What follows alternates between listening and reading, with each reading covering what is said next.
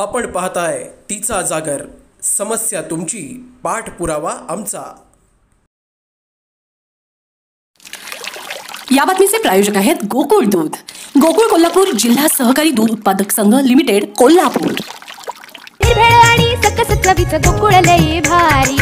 गोकुळ दूध आणि दर्जेदार दुग्ध उत्पादने, चव आहे कोल्हापुरी, गोकुळ लई भारी।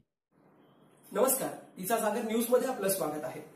राम कदम, प्रकाश मेहता यांच्यासह जतचे आमदार विलासराव जगताप यांच्यासह 20 जणांना भाजप येत्या विधानसभेला डच्चू देण्याच्या तयारीत आहे।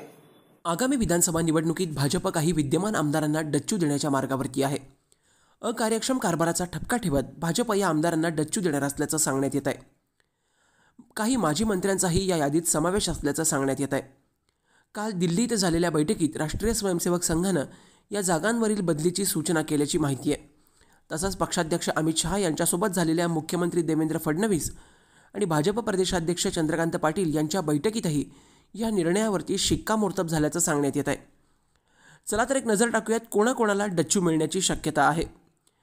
प्रकाश मेहता घाटकोपर पूर्व, राम कदम घाटकोपर पश्चिम, सरदारा तारासिंग मुलुंड, विद्या ठाकूर गोरेगाव, भारती लवेकर वर्सोवा, कॅप्टन तमिळ सिल्वन सायन कोळीवाडा, मंदा म्हात्रे बेलापूर, संजय केळकर ठाणे शहर, विष्णू सावरा विक्रमगड, संगीता ठोंबरे केज, अनिल गोटे धुळे शहर, देवयानी फरांदे नाशिक, डॉक्टर मिलिंद माने नागपूर उत्तर, गोवर्धन शर्मा अकोला पश्चिम, अमरीश अतराम अहिरे, चरण वाघमारे तुमसर, राजकुमार बडोले अर्जुनी मोरगाव, दिलीप कांबळे पुणे छावणी, विलासराव जगताप जत सांगली, शिवाजी कार्डिले राहुरी या 20 उमेदवारांना डच्चू मिळण्याची शक्यता वर्तवण्यात येते।